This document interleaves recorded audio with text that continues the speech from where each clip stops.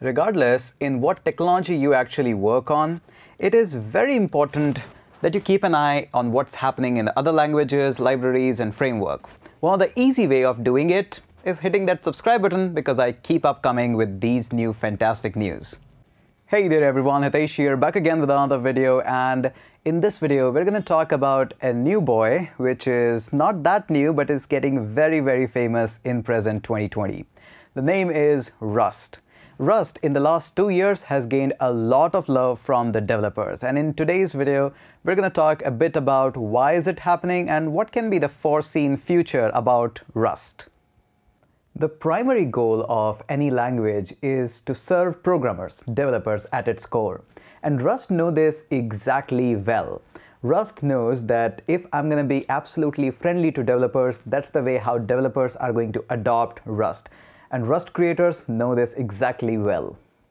Rust is going to compete in the arena where C++ is right now playing dominant game. And we all know C++ is absolutely ridiculously fast, and this Rust is just teeny tiny bit slower than that, so that can be an acceptable compromise there. Right now, C++ is absolutely tricky to write code, and I'm not talking about just writing code for looping some stuff or some competitive programming challenges. I'm talking about the real-world projects. It's not easy to mess around with threads in C++. On top of that, it comes to installing some dependencies and stuff, then it becomes a whole new nightmare in C++.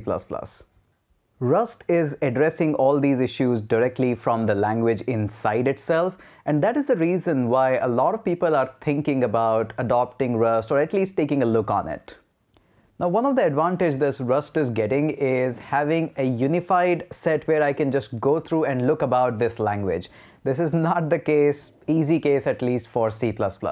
With the Rust, I can go officially to their language documentation and look at their documentation, how easy it is to understand all the syntax for conditionals, loops, functions, whatever that is. It just is right there and you can read it and figure it out so easily, and well-written documentation. Now, one more thing, as I was saying that installing new dependencies is so much tough in C++. It's not really that tough, but yeah, it sometimes creates a lot of issues. One of the things that I absolutely loved about this Rust, I didn't play it much around, just taking a look at the documentation, is how much focusing they are putting on the testing. Unit testing and all those testings are mostly just built inside the language itself, and I am kind of loving it. I thought that if you're playing around with Rust, why not to install it and just write a simple hello world or test out with some few conditionals. And boy oh boy, it is so amazing and awesome in this language to get started. It's ridiculously easy. And if you compare that to equivalent of C++, the route is a little bit onto the edgy side, but in the Rust it is a bit easier. And of course I give Rust onto that because it came out so late. That's why they have solved almost all of the problems. One thing that I liked so much just at the initial first look is this language gives you so much of the add-ons that you can use. For example, I use VS Code and there is already a snippet available that I can just install, and it supports so much of my writing speed of the code. Now, one more thing that I liked about this language is how they are trying to build the community. Now, I am really super impressed that how the creators' email and their GitHub repos are simply available on the website itself. I know Rust is a bit of a newer language, so there's going to be a lot of bugs, and you can interact these developers onto this much of a connection is definitely really an amazing thing. Do you know they got even the async and await on a stable Rust?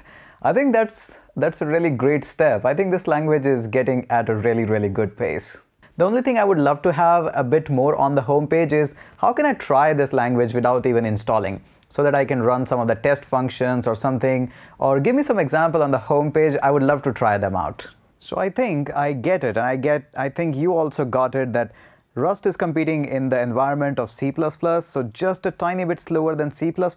I'll accept that. Apart from that, great installation process, great documentation to read out anything. Some tutorials are there, not really great, but I think eventually community will cover that up.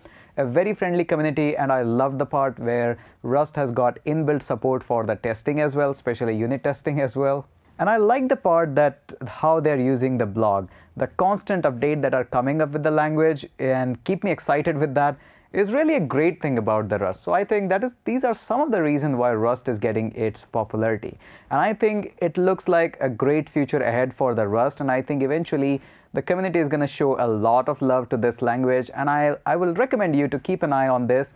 Maybe it might come up as a big shot very, very soon. So go ahead, hit that subscribe, keep an eye on this language, and I'll keep you updated about what's happening in the Rust world, and apart from that, variety of other things that's happening in the programmers and developers community.